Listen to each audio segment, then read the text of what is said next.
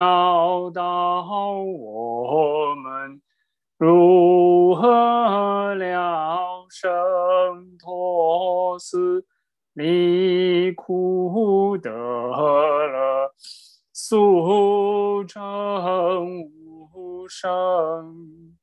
Will the Son God with great virtue, out of compassion, for the sake of this assembly and all living beings, please turn the wonderful Dharma will to teach us how to live suffering and attain bliss and end birth and death, and quickly realize numbers.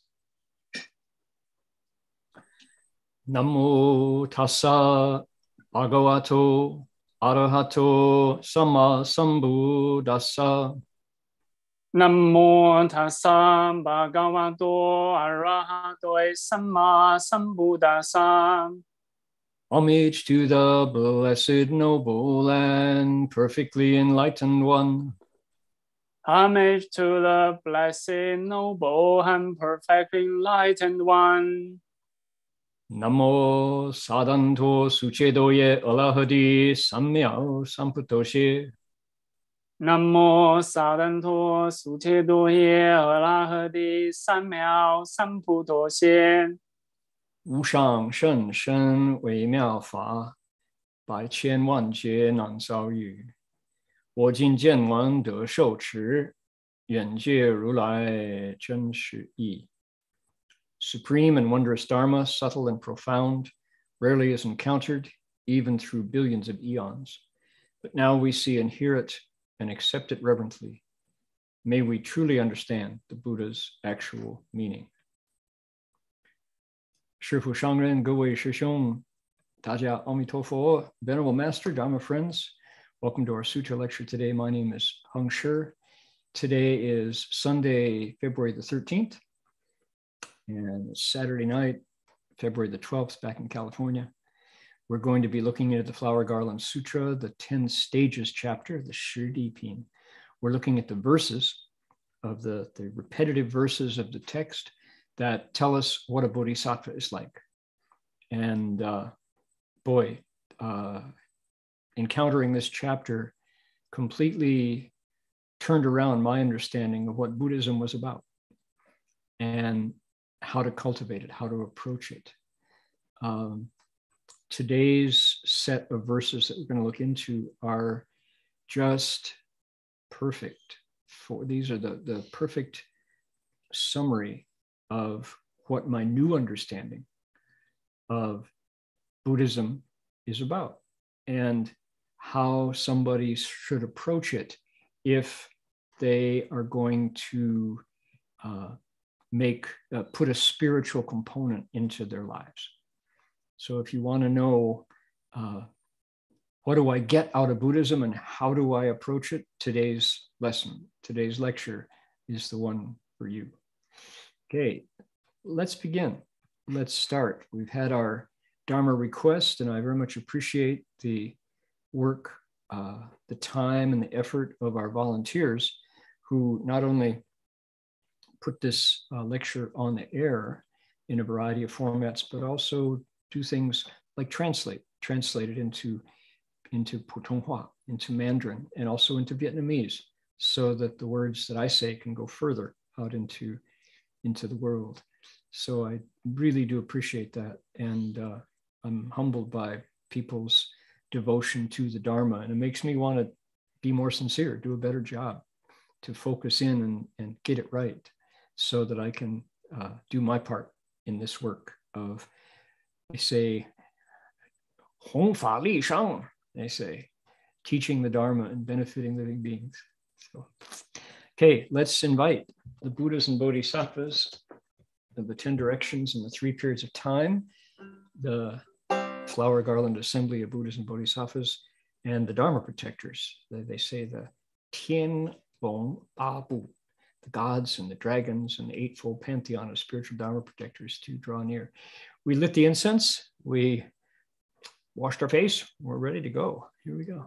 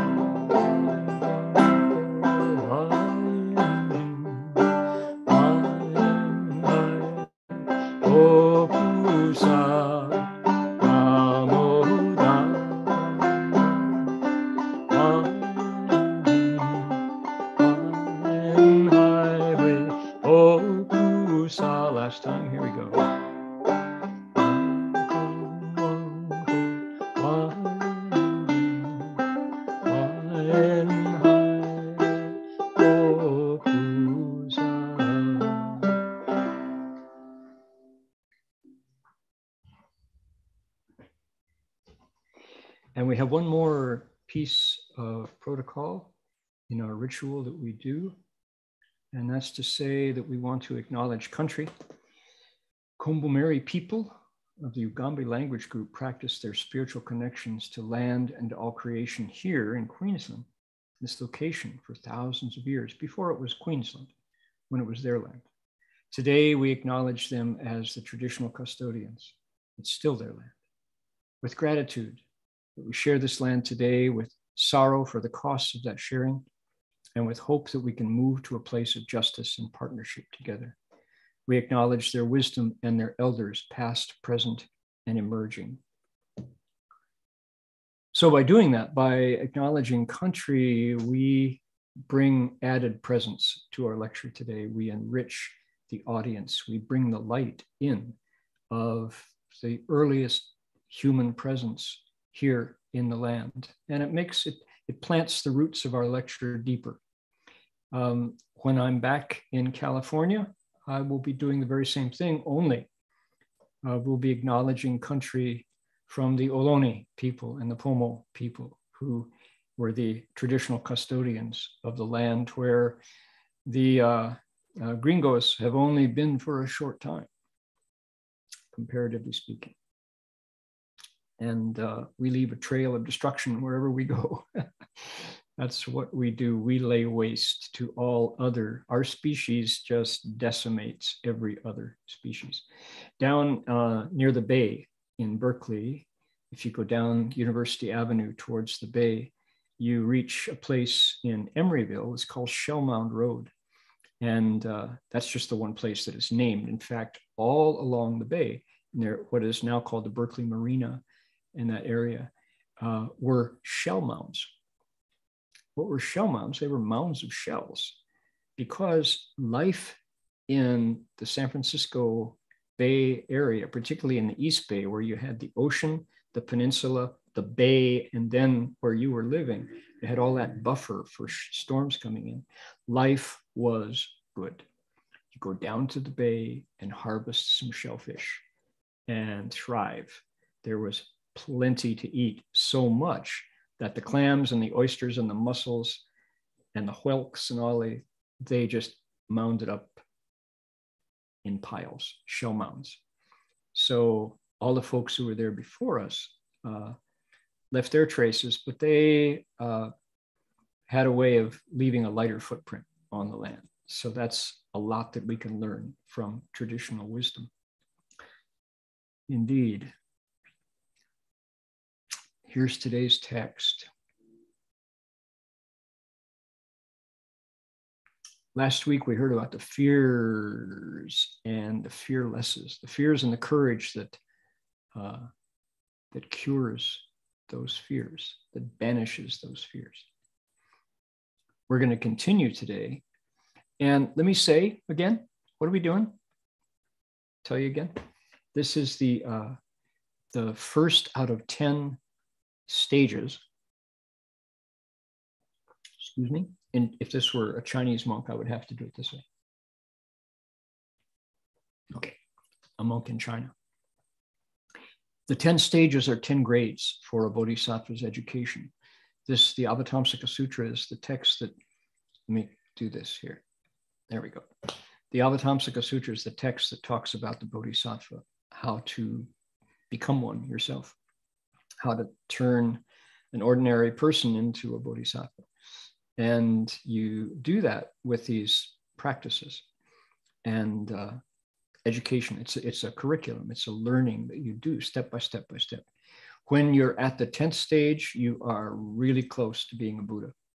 There's only two more steps before you have removed all of the ignorance that previously covered you over inside. And as we've said before, in the Bodhisattva path, you make progress by subtraction. You get rid of things. You don't get anything. The higher you go in the Bodhisattva path, you remove ignorance, you remove confusion, you remove attachment, you remove defilement, you remove affliction, troubles, blues from your nature. All those shadows are gone. And then when that nature shines out, that's Buddhahood. You and the Tao, the inner truth of things before language, before we think, before language and thought, it's present. So we progress by subtraction, and all these stages are descriptions of what happens when you uncover your nature. That's so interesting, just that fact in itself, that people, it's in the marketplace world where we spend most of our time, in the world where things are bought and sold. The idea that you don't get anything makes you what? You're a loser. You don't know how to bargain. You're a bad business person, right? Because you didn't get anything. So the marketplace, and as they say, the way place, are 180 degrees apart. You can cultivate the way place in the marketplace, but you have to, your mind has to be fully on the inner nature to uncover it. And these practices, these 10 stages, are degrees of accomplishment of how much the Bodhisattva got rid of, how much of that ignorance he 照破无明, how much he shone on and destroyed with the light of his nature, transformed with the light of his nature. You know how it goes. If you are out in a cave, let's say you're climbing in the mountains and you discover a cave. If you go into that cave and the darkness in there has never seen the sunlight, ever, as long as the cave has been there. And if you take a light, a torch, you take your hand torch and you go, boom, you turn that light on, and that light blasts apart the darkness.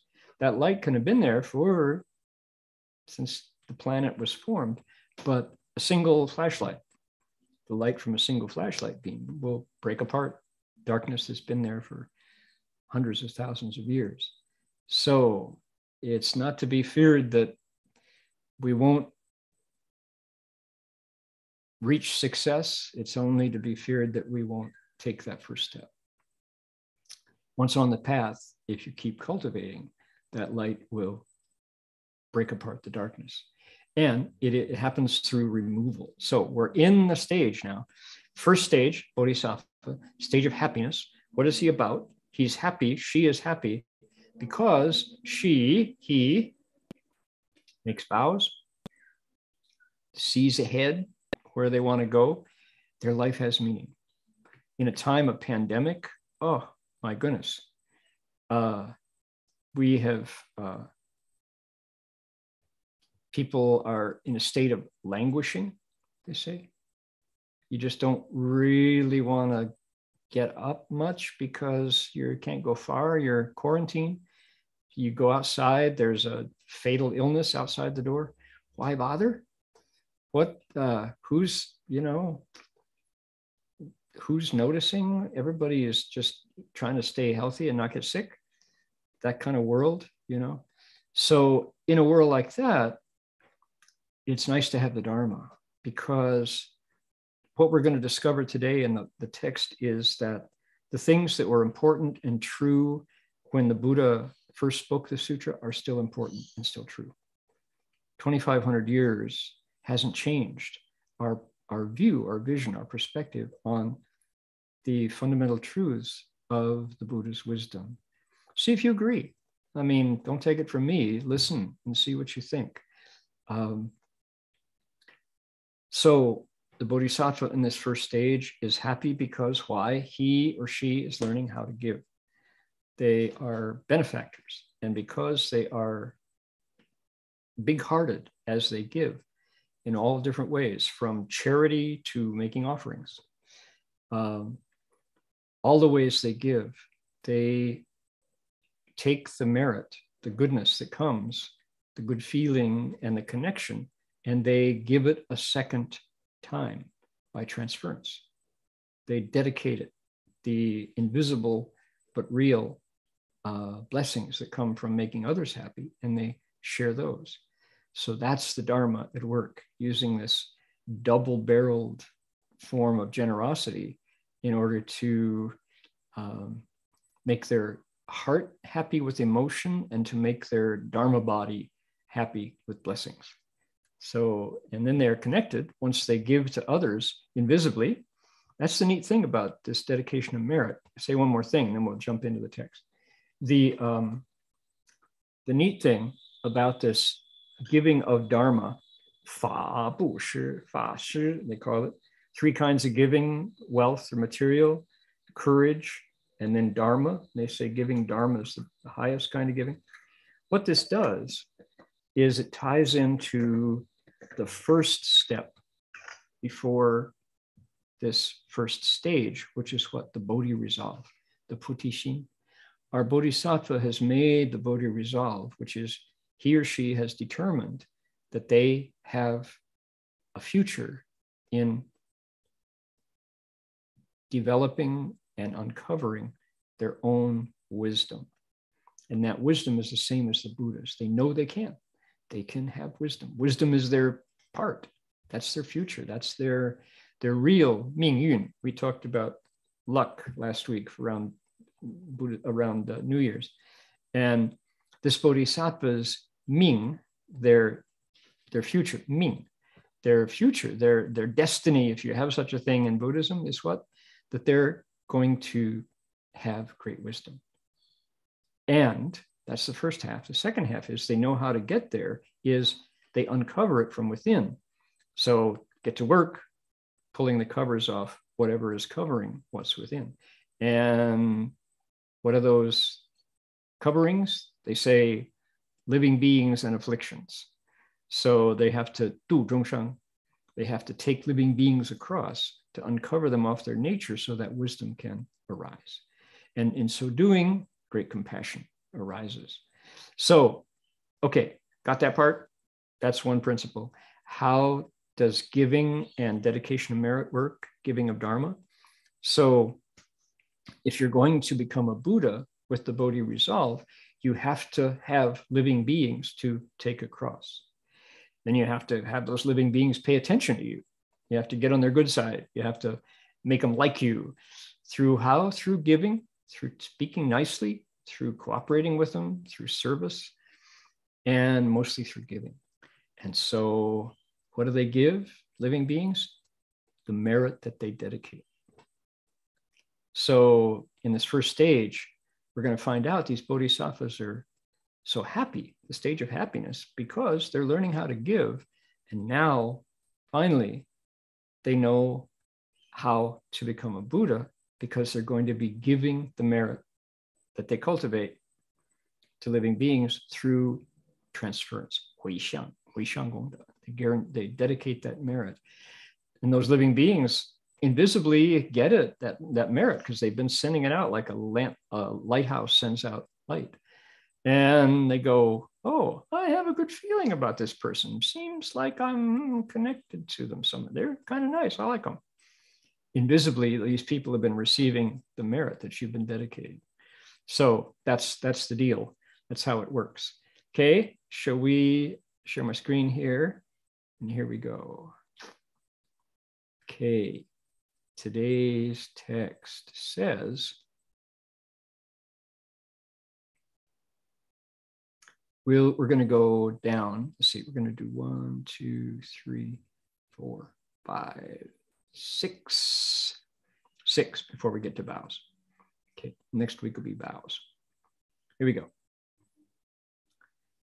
常行大慈悯，恒有心恭敬，惭愧功德悲，日夜增善法. Always practicing great kindness and empathy. Ever faithful, they show deep respect. The virtues of shame and remorse touch their hearts. Day and night, their wholesome dharmas increase.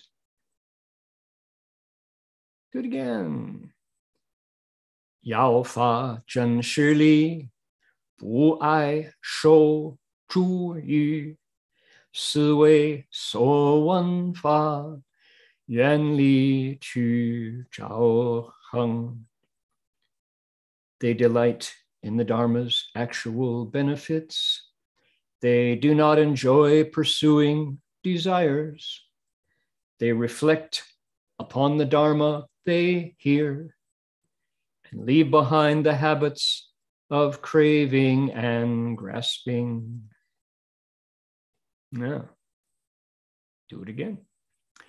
Bhutan yu li yang, wei yao fo pu ti, yi xin qiu fo zhi, zhuan jing wu yi nian. They are never greedy for benefits or offerings.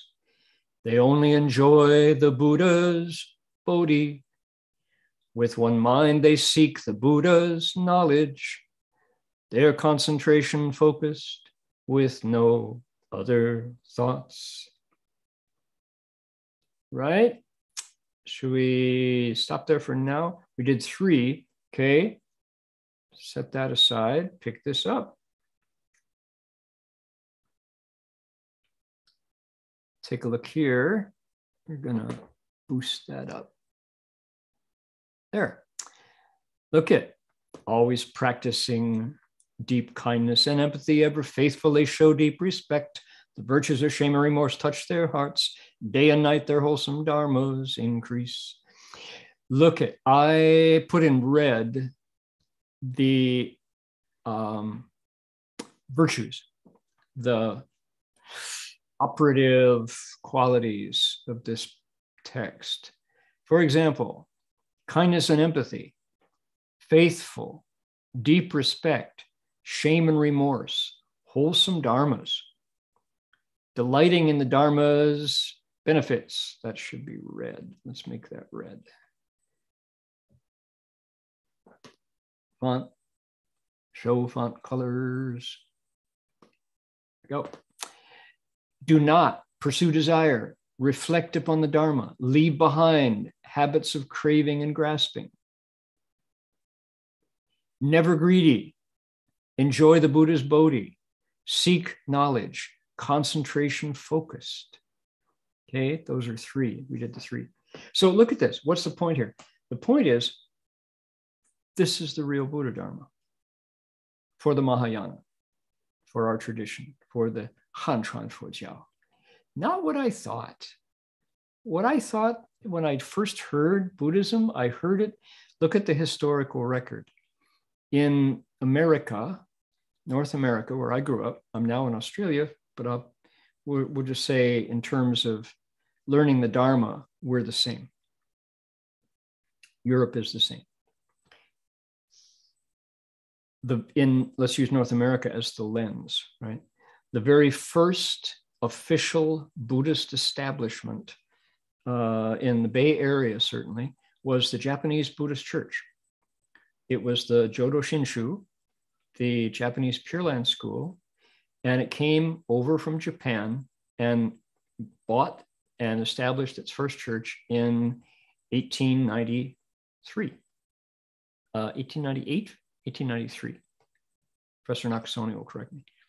So that was the first one. And the Jodo Shinshu in the West Coast and then East Coast and around the country established similar churches. They would often buy church buildings or shop fronts, and they used protective coloring. They tried to make it as much like a Lutheran church as possible. Hymnals, sermons, passing the plate, Boy Scouts, they did a really good job of accommodating Western culture while still practicing Nembutsu. Nammo Midab, Nammo Midab, Nammo Midab. That was the first one.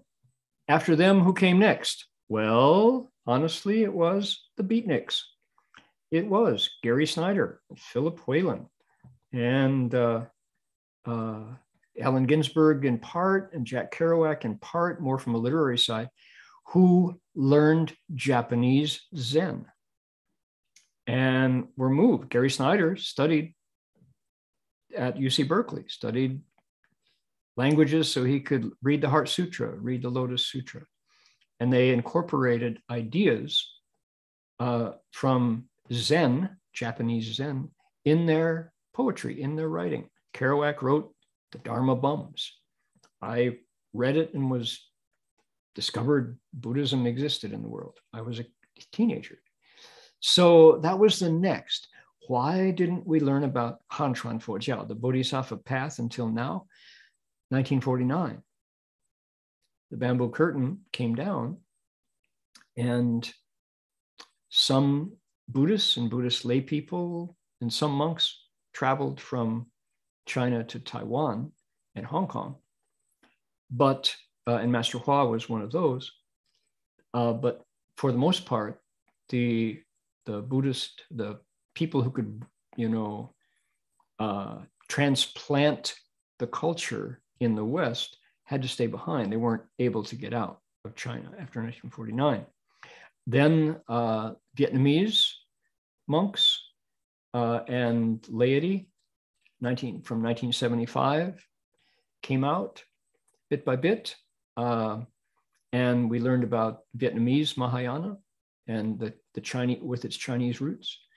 So it wasn't until 1962 when Master Hsuan Hua arrived in San Francisco that the entirety, the full, complete tradition of Han Chuan Fo Jiao, of the Chinese Mahayana, planted down its roots in America. And then in 1969, the first 5 Americans traveled to Asia, got ordained in the Mahayana tradition, and became the first Orthodox, proper, traditional Sangha, took on a Western face. So that's why we didn't know. We didn't know about it. What we knew was Zen. And Zen was going to get Kensho, going to get Satori, going to have somebody standing behind me with a stick and whack me. And I'm going to get a koan and just try to figure out what the koan means. And if I get it right, I get rewarded with Satori, Kensho. What we read books, and we practiced Zazen. And what did we do? We ate brown rice and vegetables. Zen macrobiotic cooking. Any piece of the culture that we could find, we took. So that was how we started. And it was something. It wasn't nothing. It wasn't the tradition. It wasn't the Buddhism that roots back to Shakyamuni Buddha or to the sutras. Zazen was terrific. Dogen Zenji is terrific. And there were different aspects of Zen, that different seeds that planted themselves around the world. But so I arrived at Gold Mountain Monastery seeking enlightenment, and I'd already been practicing Zazen in Kyoto. And when I got to Gold Mountain Monastery, I heard, always practicing great kindness and empathy, ever faithful, they show deep respect. The virtues of shame and remorse touch their hearts. Day and night, their wholesome dharmas increase. It's like, that sounds kind of goody-goody. Is that enough macho? I understand Zen is pretty tough, They delight in the Dharma's actual benefits. They don't enjoy pursuing desires. They reflect upon the Dharma they hear and leave behind the habits of craving and grasping. It's like, that's a lot, isn't it? Sounds like, I don't know, I'm not really comfortable hearing all this, not greedy, craving, not grasping, seeking. It's like, sounds a lot like kind of school for, conduct. You get the conduct medal, sort of, you get virtue studies. Those words were not in my vocabulary. And then when I discovered that Master Hua was a filial son, oh my goodness, I had to really reflect, because filiality, paying attention to the roots of life that are your parents, was not in my vocabulary. As a Westerner, we got the car keys at age 16. Mom, Dad, I'm out of here. Family station wagon, hit the road. Yeah, So what am I saying? I'm saying this is the real teachings of the Buddha from the Avatamsaka Sutra. There are other flavors of Buddhism, but look what it focuses on. It focuses on character. 品德，你的人品、个性、道德, the virtue of your nature. Who are you as a person? That's the question. This is high-level Dharma. This is the 10 stages chapter. This Bodhisattva is not far from success as a Buddha. There's a road to walk, but he's on the path. He's enrolled. He's in the program. He's, a freshman, and a few more years and the freshmen graduate and they start doing their own teaching. So, okay, get it, right? What a big surprise for me to discover what I didn't understand about the Dharma. And here it is on the page. Look at these things in red. That's all called virtue. That's all called virtue. Let's go back. First of all, what I want to do is take just a minute here, unshare. I know people have to listen to my voice, and that's a lot for so long, listening 90 minutes.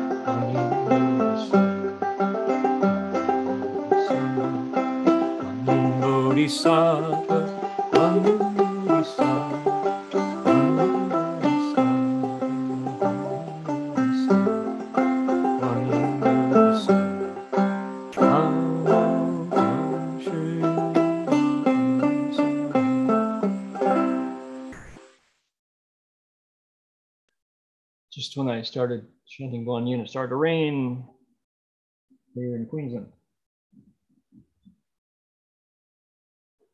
Guanyin Bodhisattva. Back to the text. Oh my goodness.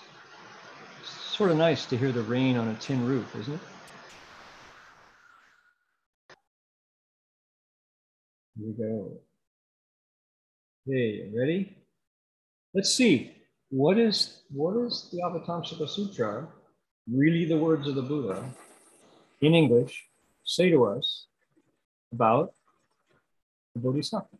What are they like? What's a Bodhisattva like?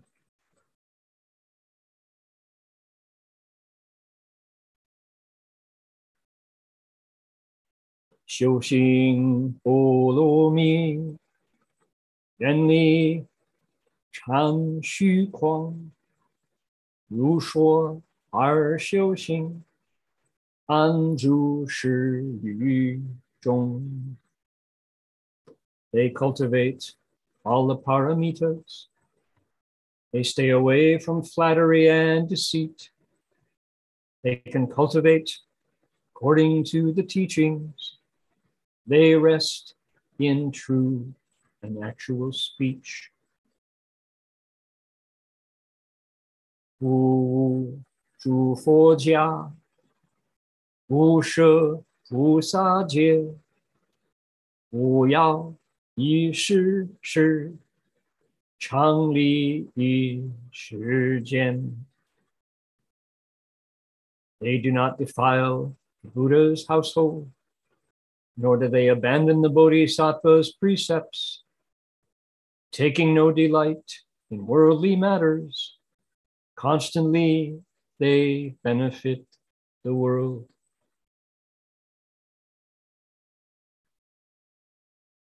Qiu shan wu yan zu, 转求增生道，如是好药法，功德益相应。They cultivate the good without fatigue.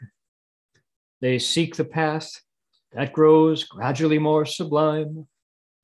Their love for the Dharma grows as well as merit and virtue respond with principles. Yep, that's what it says. They cultivate all the paramitas. So we're continuing. I put in red the virtues, the qualities of character in these 6 verses. 6 verses, all about who the bodhisattva is inside. Who, and if I respond, if this is a virtue proposition, today in our university board meeting, I learned what is a virtue proposition. So that's where your virtues actually correspond to people's needs, where they become relevant. Having the virtues is good, but how they're expressed and connect is how you put them into work, put them into the world. So look at, they cultivate paramitas. They don't flatter. They don't deceive. They cultivate according to the teachings. They rest in true and actual speech. Those 4 lines I should probably print on my forehead.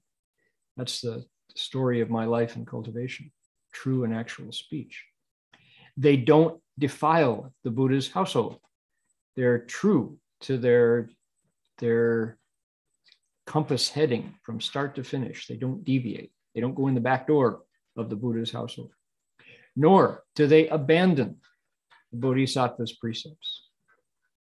It's a myth, it's a mistake to think that once you become a Bodhisattva, you don't have to worry about things like the rules anymore. Somehow you transcended rules. That's a mistake. Bodhisattvas get better and better at their cultivation, not laxer and laxer. They don't care about worldly matters. They only care to do things that help others. Okay, summing it up, they cultivate good. That could be a capital G, without fatigue. They seek the path that gets more and more sublime, more and more, give me another synonym for sublime. Excellent. They get better, right? Path grows better, finer, more refined, yeah, but just if it was sunlight, it's brighter sunlight. Their love for the Dharma grows as well. And check this out. Merit and virtue responds with principles. Gongde yi, xiangying, they say. I thought about this. How does merit and virtue respond with principles? Here's what makes sense to me. So merit and virtue is the result of the cultivation that they're doing. They're uncovering their nature, and the principles, it's yi in Chinese, like yi qi. And the principles are already there. That's kind of the hardwiring of their nature that they discover when they uncover it. So when you cultivate, you have a result. There's merit and virtue. There's goodness done in the world. The vibrations, the ripples that go out from good deeds that you do. Just say, you throw a party, you throw a birthday party for a child. There's the goodness, the kids who come to the party are vibrating with the fun of what they're expecting, the food they're going to eat, the friends they're going to see, the games they're going to play, the laughter they're going to have. Kids, they can't sleep the night before and they can't get to sleep the night after because it's so much fun. It's just so ripples that we do from goodness go out like that and they touch people. That force that you release in the world from cultivation, that's gongde. It's the only force that cuts without harming, they say. That corresponds, xiangying, with your nature, which is kind of like wiring or software, you could think, that's in the nature waiting to be activated. It's a circuitry waiting to be set into motion. So the gongda that you do activates your nature. Another good example would be, it's long been an understanding of Chinese culture that education for children, as I mentioned, we had a university board meeting today, it took hours. The fun part about those board meetings is I get to spend time with educators, people who love the process of teaching, people who love that delight that happens when we learn something, when we study and make a connection. Those are people I like to be with. There's a joy of discovery and just wholesomeness. This is a good thing for people to do, is to teach each other things. And it's not only the teachers give it to the students. Dharma Realm Buddhist University is centered on conversation, it's centered on exchange. It's dialogue, it's conversation. It's not through one way imparting, spitting out knowledge that you absorb. No, it's like, let's read it and talk about what we've learned.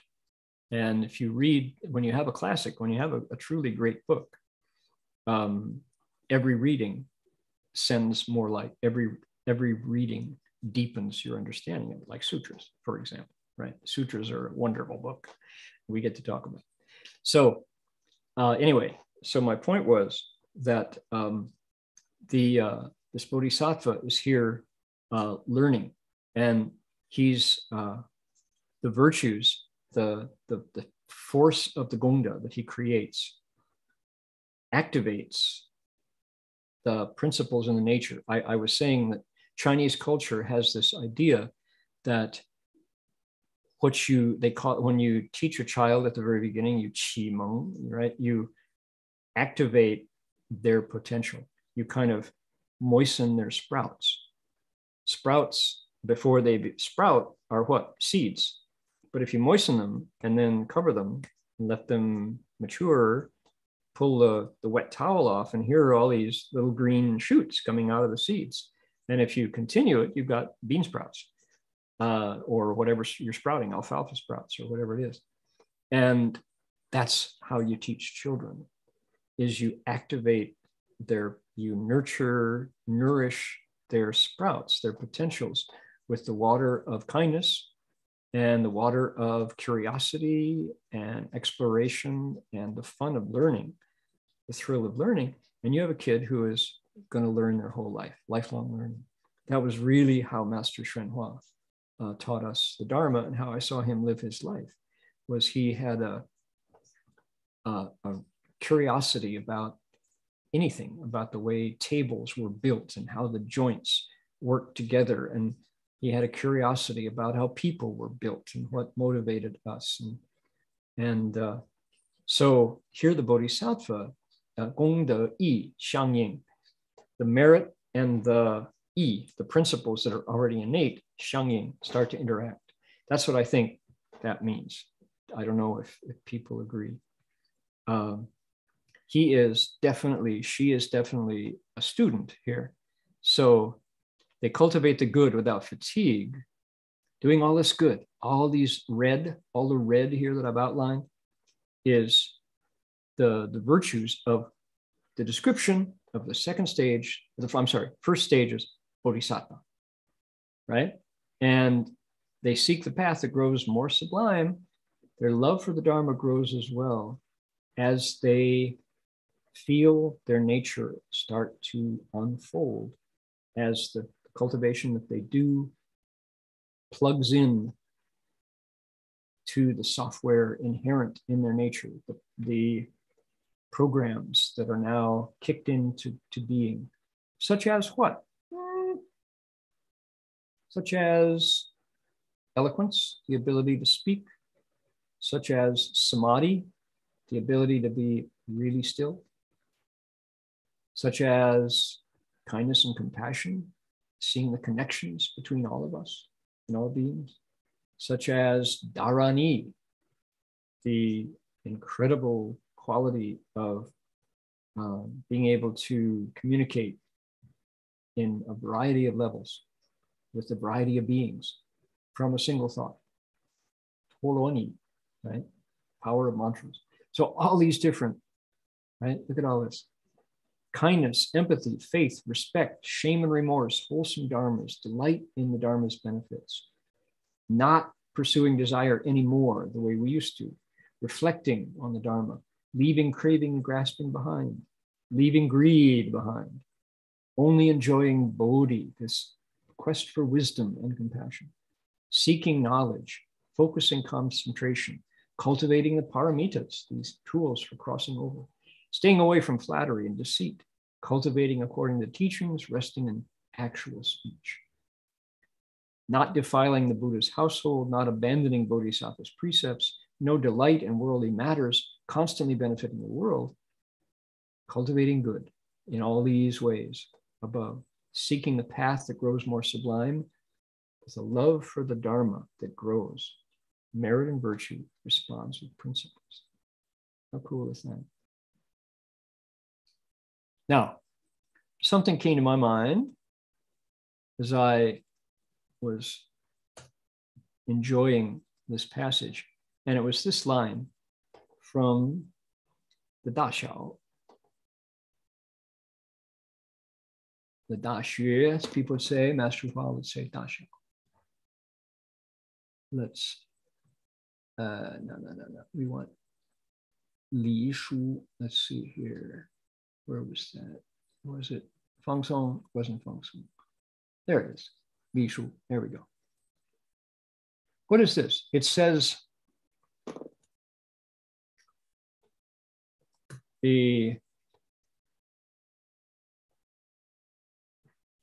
the path to the greatest of lessons lies in lighting up, illuminating,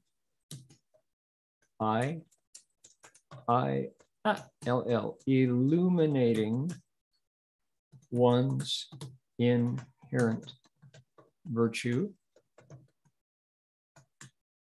in drawing near, let's say getting close, in staying close to the people and resting in the highest goodness. Here we go. Now, that is a line attributed to Confucius, the path to the greatest of lessons. How do we get to the greatest of lessons, the greatest learning? Da Xiao. The big learning, the path to the biggest learning lies in three things. Here's one, Ming Ming De, lighting up, making bright your inherent, your illuminating one's bright virtue.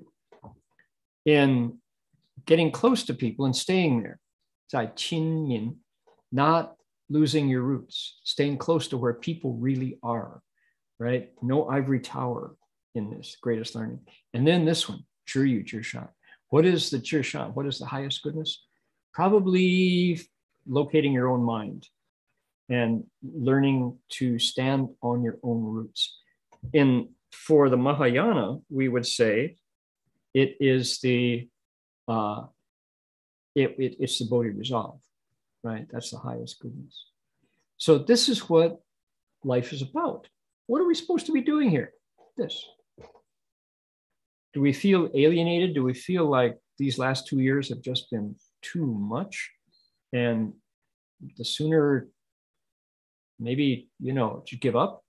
There's a great rise in suicides these days. Just quit. Not when we listen to Confucius. Say, what is life about? He says, if you want to learn something, yeah, just by learning, lifelong learning. Let's learn something. The greatest lesson to learn is in pulling the covers off your nature, getting rid of your own ignorance, in finding the right direction, 180 degrees, turn around. Then finding your people, getting with your community, of like-minded folks, whoever they are. Everybody's different families. And then together deciding what you're about. The highest goodness is a goal for your life. What is that? And from the Buddhist point of view, we would say getting wise and finding your connection with all living beings. There you go. Time for another music break. Break out the banjo. All right. Are there any questions on YouTube, Jerry? If so, send them my way. I was motivated to again our meeting that we had this morning. Dharma Master Heng Sure at the end of the meeting said, "How's everybody doing?" There were 23 people in the meeting, gathered on Zoom from all over the world, and that was a good question. You know, is everybody doing okay? And in the world right now, there is tremendous tension about the potential of a war to break out. And on the other side, the side that is amassing troops on the border of a sovereign nation and is doing everything that looks like they're getting ready to go to war, that side is blaming America. It's America's fault. Okay.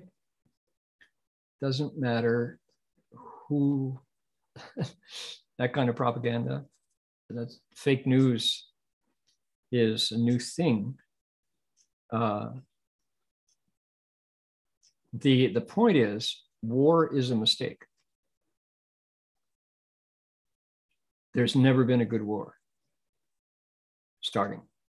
And yet, how funny that worldwide, there's this phenomenon where people, warlike people, always feel that God is on their side.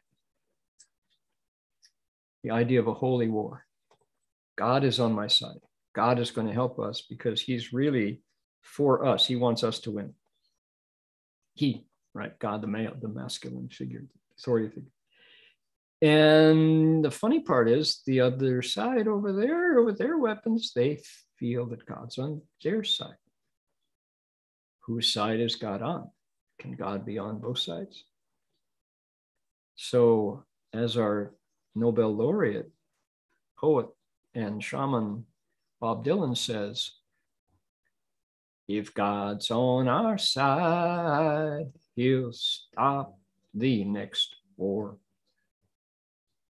He says, if God is kind, and if God loves us, he won't let us destroy ourselves and innocent people in flaming, exploding metal, piercing our bodies and destroying us and our lives and our countries. That won't happen. So let's hope God is just and kind and loving. Meanwhile, we can't wait. Trust in God, but attend to your camel, right? There is, it's the people who go to war, thinking that somehow using God as an excuse, right? Anyway, so that's the kind of tense time we're in. Plus, COVID, the Omicron variant is on the wane, but what if 4 months down the road, a new variant, we have to gear back up? Well, for one thing, at that time, we will have some pills that are now, because of miracles in medical science, are being developed that will work with the variants that have already come down the pike. So yeah, it's scary to think that breathing the air can kill you. That was the fear with AIDS, was when if AIDS became heterosexual transmitted, then reproducing the species was fatal. that's not a successful strategy situation for any species, when what was normally there to help you continue in life and reproduce and have another generation is fatal, can kill you. There's trouble there. That's a problem. So we've now created so much turbid, dirty world, polluted world, that we have viruses in the air that unprotected without a mask will kill you. For sure it will. So yeah, time for us to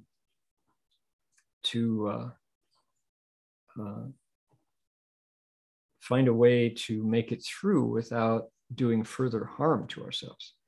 And so when the Dharma Master said, how are we all doing? What are we doing to get through without breaking, without letting the stress have us turn on our family members in anger, or turn on our coworkers, or turn on people on Twitter and just vent because we can't control it. Did everybody see where koalas are now endangered in 2 states in Australia?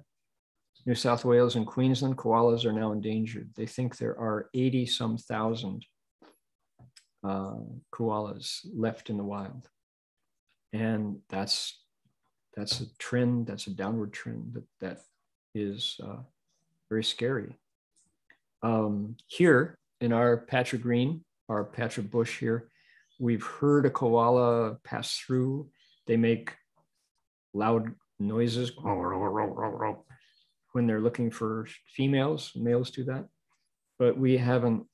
They're hard to see because they're up in the trees, and if you're not walking like this, you don't see them. They're mostly sleeping, so you have to be really sharp-eyed. But we haven't seen koalas in our patch of 20 miles down the road. There are koalas, wild koalas, but last year in New South Wales, the population of koalas decreased by 40% just last year. So big trouble, and the government has declared them endangered now.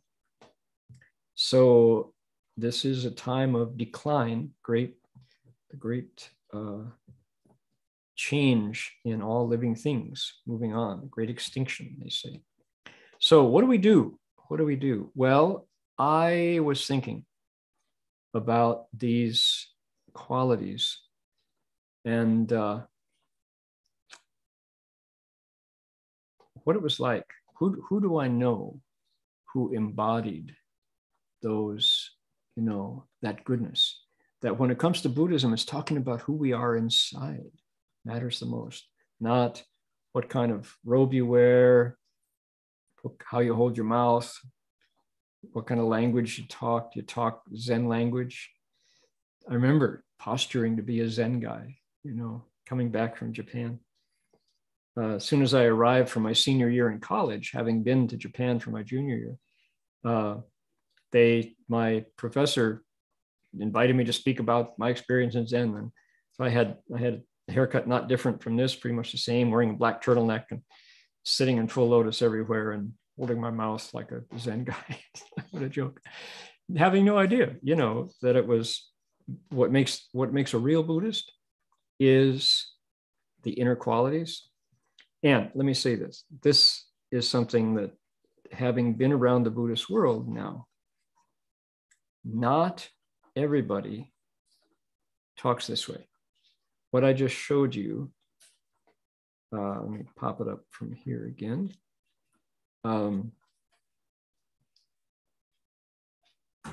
What I just showed you is from Confucius, right? This is from the Tao, from the 4 books. And some people would say, but that's not Buddhism, that's Confucianism. Well, take a look here. What about the Tao? Is the Tao Buddhist or Confucian or Taoist? Well, the answer is all of the above. Correct. When we get to the Chinese Mahayana, when we get to the Avatamsaka Sutra, the Shurangama Sutra, the Lotus Sutra, these are the qualities that emerge in the teachings. You look to your character, not to psychic power, not to poetry or being fat, or any, what do you think about, you know, the fat Buddha, Maitreya Buddha, fat, right? What's your idea of a Buddhist? Well, in Hong Kong, I was told early on that in Hong Kong, Buddhism has not always been really popular in Hong Kong.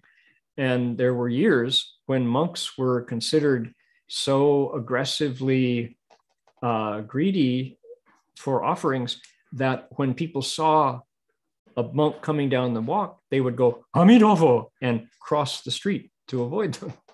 So Amidofo means, please protect me, stay away, you know. So monks were not always seen as possessors of kindness and empathy and faith and respect and shame and remorse and wholesome dharmas. This is the Mahayana.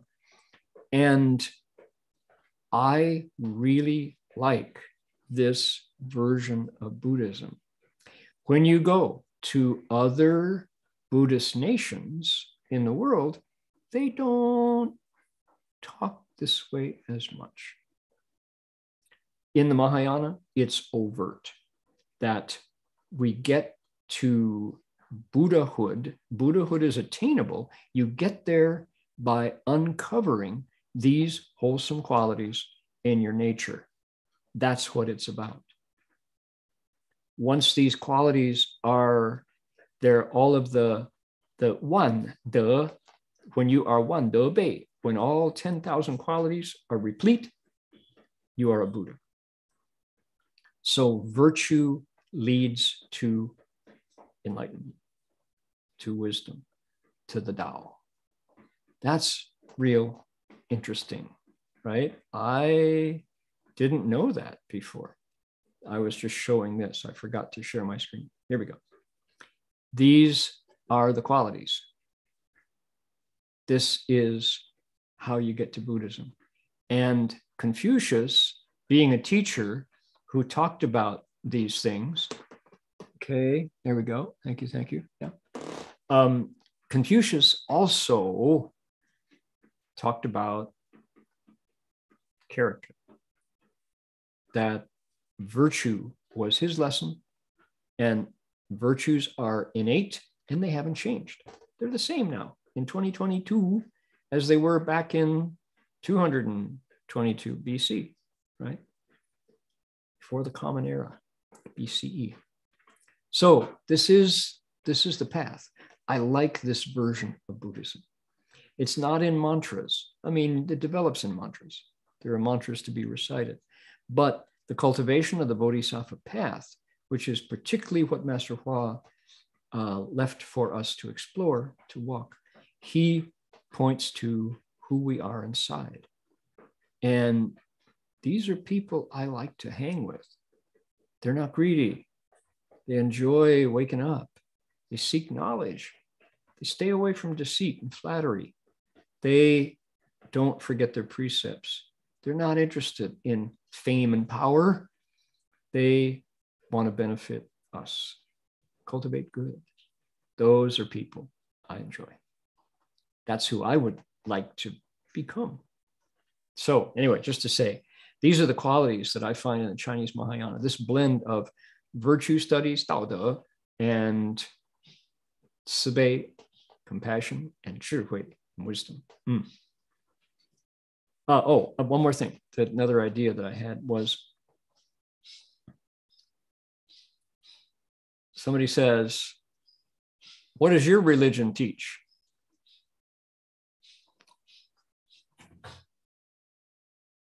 This blend, these qualities that the Bodhisattva is working on, this is sutra text, right? This is the teachings. This is what the Buddha taught at the very beginning in the Avatamsaka.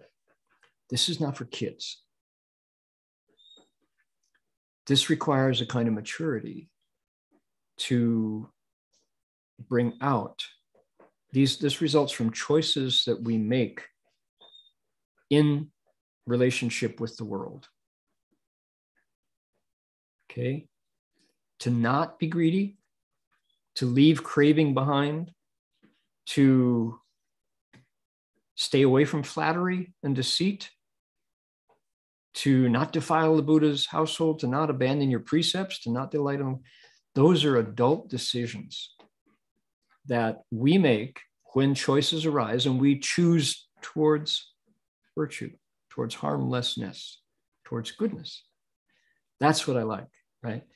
Kids or people who only want to let go and let God, perfectly fine. This is not passive, waiting for some supreme being to act through me. These are choices that I, as a functioning adult, make for goodness and virtue. This is how a virtue proposition, right? We actually progress through a curriculum of learning to become better. All right, got it. Pick up the banjo and sing again. Who is this person? I want people to know who this is. Anybody recognize this individual? The banner behind him says Shaolin Miao Yi, Miao Zhi, Miao Zhi. The wonderful skill of Shaolin. He's holding a martial arts sword. This is the late Chan Master Haideng, who, by the way, was also a lineage holder in the Weiyang Zong, along with Master Hua, the same school as Master Hua. Here he is again as an older monk. This Master Haideng, sea lamp, ocean lamp. That's what Haideng means. There he is. That steady gaze. Tough guy. Take a look here. This is very interesting.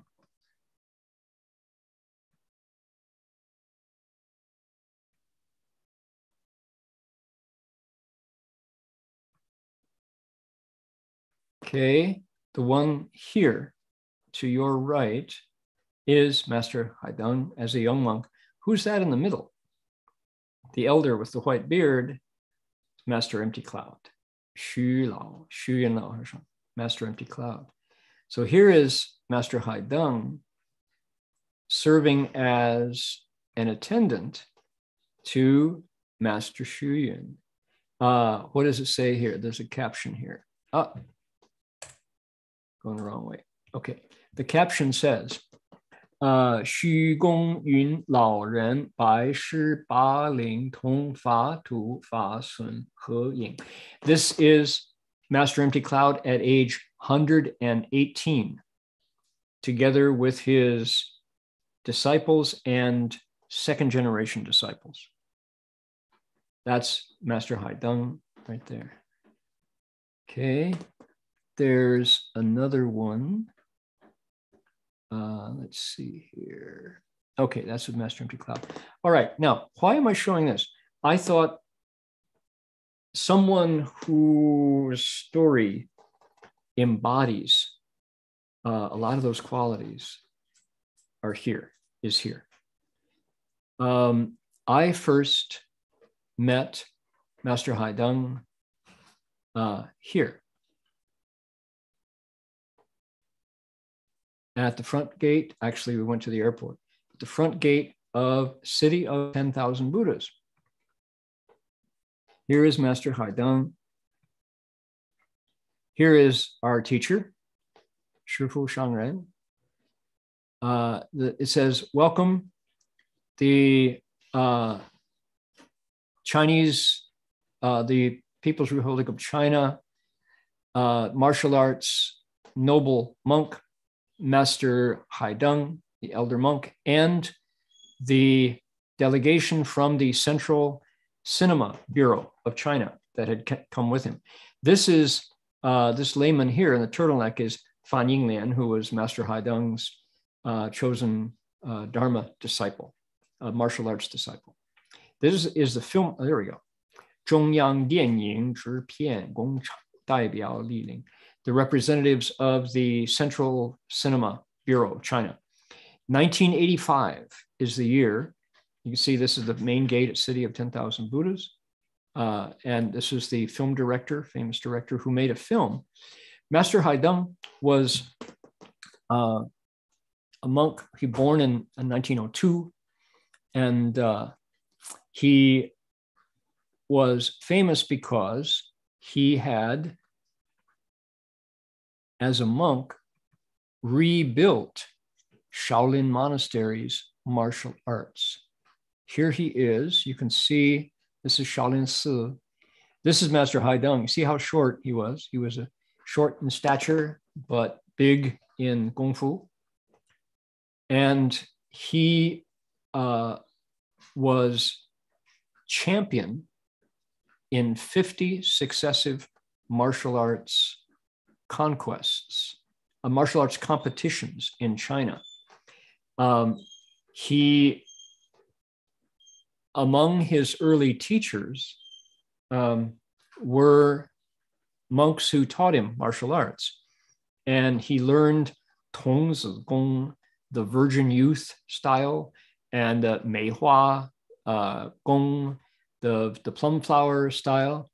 And his most famous claim to fame is this.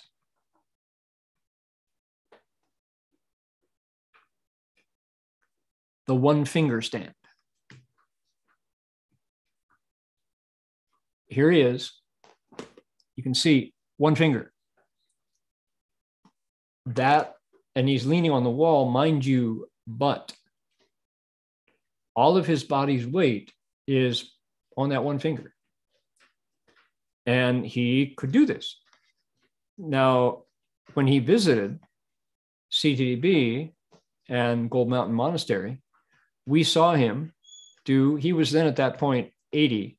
We saw him do a two-finger stand. This is Master Haidang doing a two-finger stand. Now, this is at age 679. We saw him, I think, a year earlier. How many of us can do a headstand or a handstand or a one-hand stand? Then remove 3 more fingers and you've got Master Haidang. Go, what? How is this possible? Yes, indeed. This is our monk. And Master Haidang was a sutra explaining, a sutra lecturing bhikshu. Master Hua invited him to lecture on the Deng Jing when he came to the US. Now, the reason Master Haidang came to mind was because photographs emerged this week from our Dharma brothers, Alan Nicholson and others, who found in a drawer these old negatives. Who is this? This is former monk Heng Chao, Professor Marty Verhoeven, getting personal instruction from Master Haidang in the kitchen of Gold Mountain Monastery. Here he is. Now, Marty is doing Shaolin basic exercises here, right? And he's crouching down, his knees are at 90 degrees, right? And what you don't know is he was told by Master Haidang to hold that for 10 minutes. Your legs just shout. This is January 1986, it says here, January 11th. Okay, well, here's mine. Master Haidang had me hold that pose for 10 minutes, and you can see by the color of my face that I was huffing and puffing. So there he is in Gold Mountain. Haidang Lapashi. What an amazing monk. Indeed, indeed. And the fact that he came to California at the invitation of Master Hsuan to investigate circumstances and to share the film. We saw him in terms of, let's pin down some of those qualities that we looked at the sutra and see if they fit. Master Haidang, we met his airplane in San Francisco. And when he got off the plane, we went to the baggage and he didn't have any. There was no suitcase. What he did have was a green airlines called a flight bag. You remember back in the 60s and 50s, 60s, when you took an international flight, the airlines gave you a plasticized bag with a zipper, right? You could put your shoes in it and a coat. And it had a strap. It's called an airlines bag, and they passed them out. And Master Haidang had that, an old one, and in his bag, he opened it up to look for his passport. In his bag, he had a toothbrush and a sweatshirt. That's all. That's all he had. No luggage. He didn't want anything else. He didn't want anything. So some lay people said, "Oh, sir, we need to, you don't have a suitcase. Oh, get him a suitcase." So they went running into San Francisco, bought him a suitcase, and gave it to him in the first, evening of his arrival. And he, and passed it over to the monks at Gold Mountain. He said, "You don't want to get stuff. Anything that you have is a burden. And if you don't have virtue, you'll pay it back in fur and horns in the future." So we're like, "You mean we shouldn't accept offerings?" We went right to Shifu. Master Haidang didn't accept anything. And one of the other lay women saw Master Haidang didn't have a watch. He didn't have a wristwatch. So she ran out. She came back. She said, "Lao Sure, in America, you need to know what time it is. Here's a watch." She gave him a wristwatch. And he looked at it and took the wristwatch and looked for one of the young monks, handed it to him. "For you." He says, "I don't want stuff. I don't want stuff. I don't want to pay it back in the future." We said, Shifu, Master Haidang's not accepting anything." And Master Hua said, "You have to understand, you can't match his cultivation. You shouldn't even try. Don't worry about that." He said, in his life, he is cultivating an ascetic path that is his own. He doesn't want those kind of affinities. He said, however, he said, "What am I teaching you?" He said, "Do you see me greedy for offerings? Do you see me clinging to things and hanging on to things?" He said, "You have to learn to become Fu Tian Seng, fields of blessings. If you don't let lay people give you things, and if you don't accept anything, how are they ever going to have blessings? How is the Sangha going to be established?" He said, "Just don't crave offerings and don't be greedy for things, and you'll be fine. You can be a field of blessings. Don't try to imitate Master Haidang. He is buka sli. His state is inconceivable." So we go, okay, sure. So then what happened next? Master Hua, so we discovered that Master Haidang was radically not greedy. He was so greedy he wouldn't accept anything. Wow, how about that? And he traveled with a toothbrush and a sweatshirt across the world. So, okay, then what? So you have to have really stopped your outflows before you can live without needing anything, not even a teacup, right? So then what? Then Master Hua invited Master Haidang to explain the Shurangama Sutra. He said, "Lao Shi, 你应该跟美国这个地方的众生结善法缘吧？你可以讲楞严经吗？我们都愿意听，我们帮你翻译。" He said, "Wouldn't you like to establish Dharma affinities with the people on this continent, Master Haidang? If you explain the Leng Yen Jing, we will help you translate." So Lao Pasha said yes. So he only had a few days, but Shifu set him up at Gold Mountain and then at a hall in Chinatown. People came And so we came down, and when we got to the opening, we requested Dharma. We looked over to the right. Here was Master Hua kneeling in front of the monks' side of the seats, kneeling to listen to the Dharma. Master Haideng said, 不用跪,不用跪,不好意思,不用跪. Shifu said, 阿弥陀佛. Shifu knelt to listen to the Dharma. We came up, somebody, I forget who it was, somebody said, tell Shifu you'll kneel for him. So we did. That was a great idea. Oh, I wouldn't have thought of that. Shifu, 我们听你跪, 你有事情, 我们跪听. So we know Shifu got up smiling and walked around, taking care of things. But we were kneeling, listening, and here's our teacher. What a model. He cares about the Dharma so much that he's willing to kneel while another monk lectures. That's the kind of example you don't get. All right. So that night, Master Haideng stayed at Gold Mountain. And I was a student and I was studying. And I came in late. I was down in the dining hall and I heard somebody walking around. It was about 10 o'clock after everything was done. Everybody was sleeping. And I was going down to finish some studies.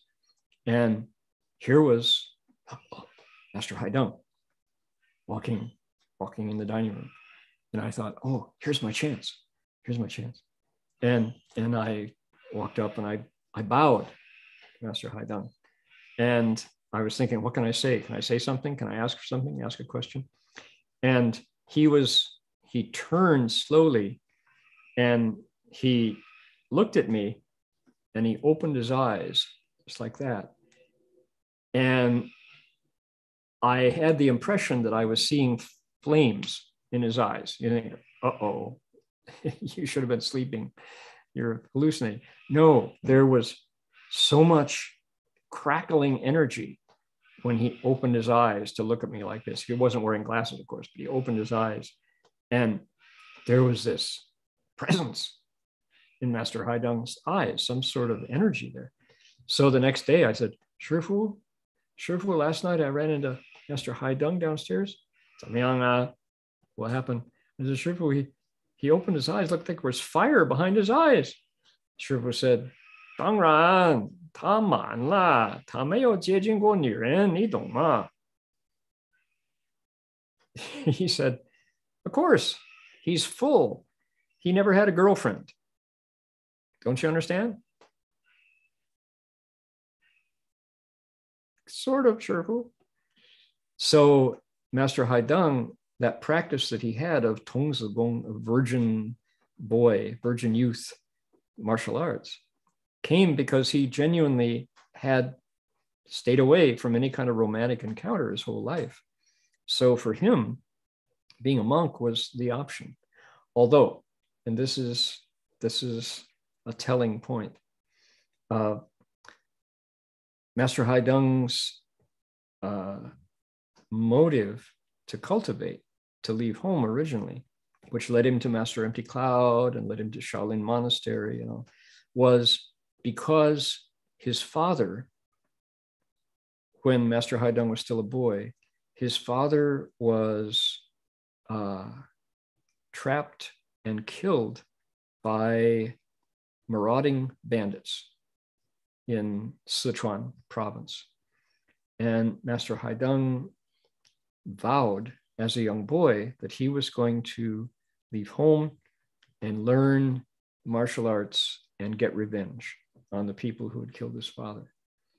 That was his goal to cultivate originally, to become tough and able to use martial arts to get revenge, Buddhist martial arts. And later, his heart opened to compassion and to wisdom, but that was his original motive. Master Hua said, see, he said, he is cultivating the path of the Vajra, the Jinggang, and not the path of the Bodhisattva. They begin in the same place and they travel along, but one is there to protect the Dharma from Wu, and the other is to protect the Dharma from Bei. So from compassion. So he said we're walking parallel paths, but they're different. And sure enough, Master Haidang advised, he said, every left home person should practice the Meng Shan Shi Shi, the Huiji Jingang, the dirty traces Vajra Dharma, and the Meng Shan ceremony, make offerings every day. And he was going to teach us how to do it. And Shifu said, you can teach the Bhikshunis, they're going to carry this forward. So from that time on, that was when we started doing the Meng Shan giving of offerings every night at Gold Mountain in the city of 10,000 Buddhas. So those are, to have someone who met tragedy as a young boy and turned to the Dharma as a response and then carried it forward so that the undisputed king of martial arts able to do a single finger stand, a 2-finger stand. There are on YouTube, there are videos of Master Haidang where he's got a punching bag and he makes these martial moves. He takes his fingers and he goes, punches right through the punching bag and the sand pours out. This man was unbeatable. He had a skill called Pai Da Gong where you couldn't knock him down. We followed him to a theater in Chinatown, a movie theater. They played his Shaolin Haidang movie that was made in China. And one showing, and the director was there, Master Haidang was there.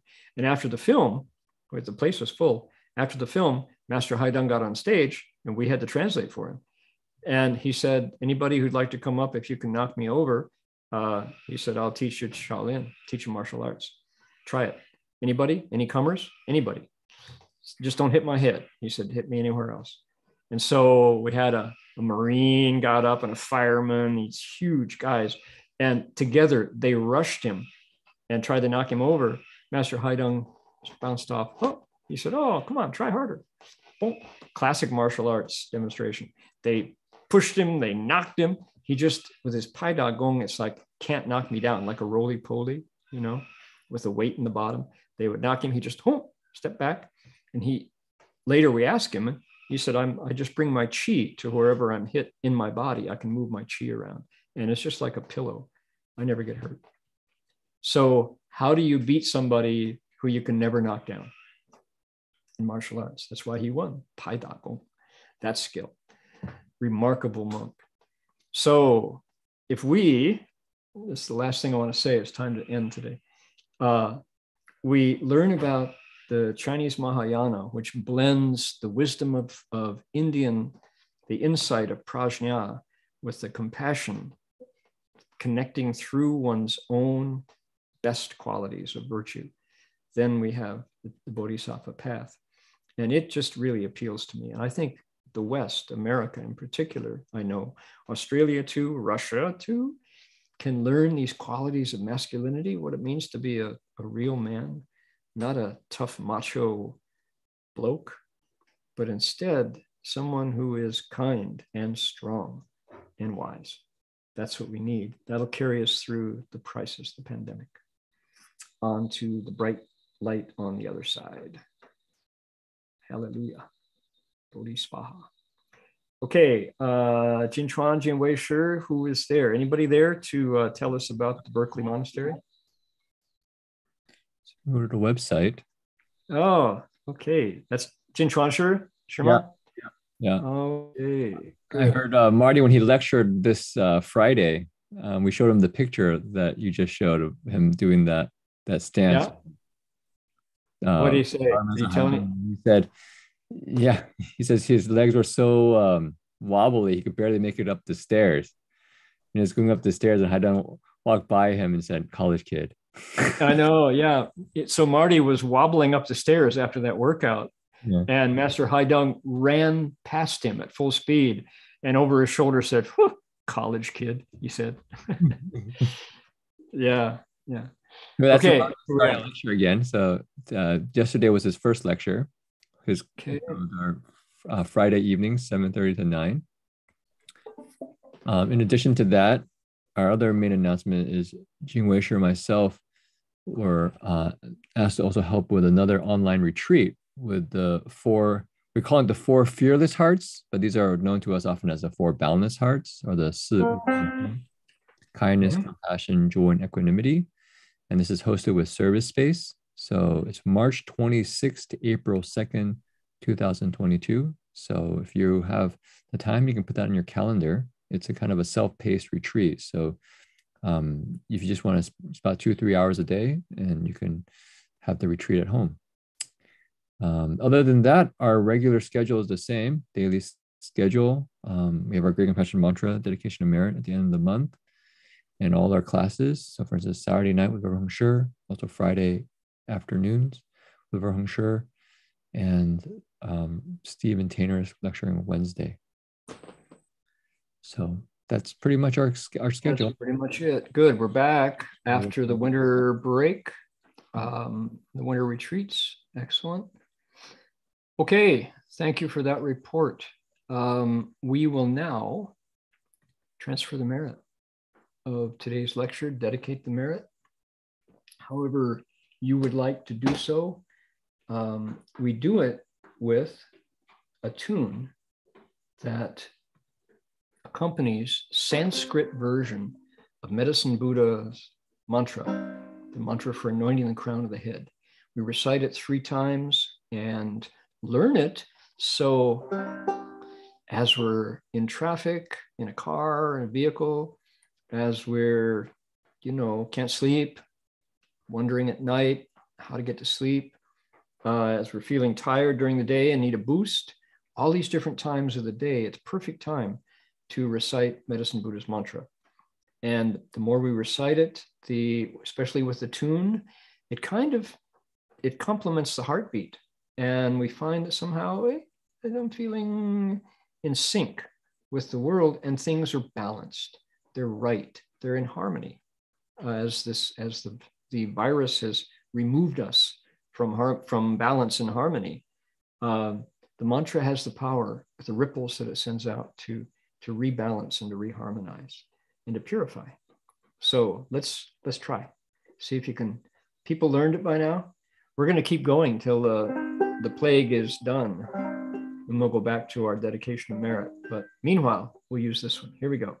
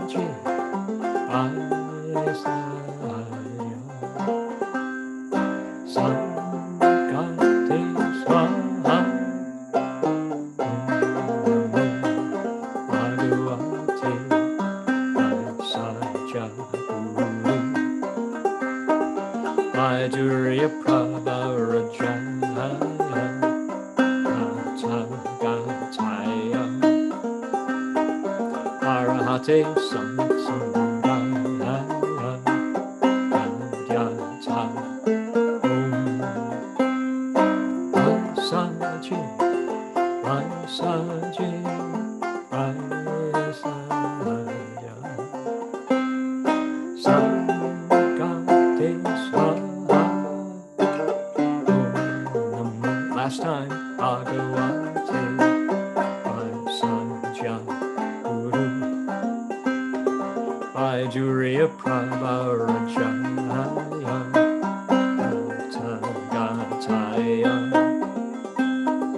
Arahate Samyak Samudaya Agyata Aisaji Aisaji Aisaja Sangate Swaha.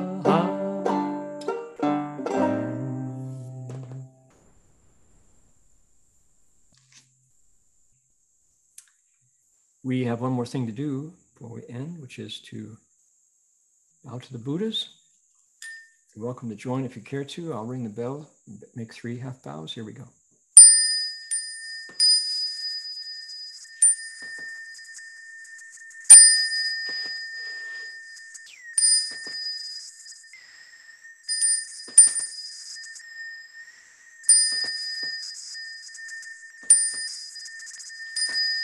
Bow in respect to the Venerable Master.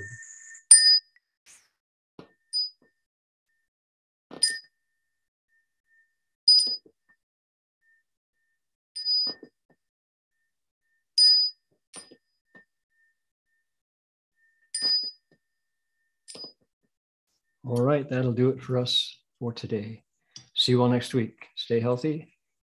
Om Tofo.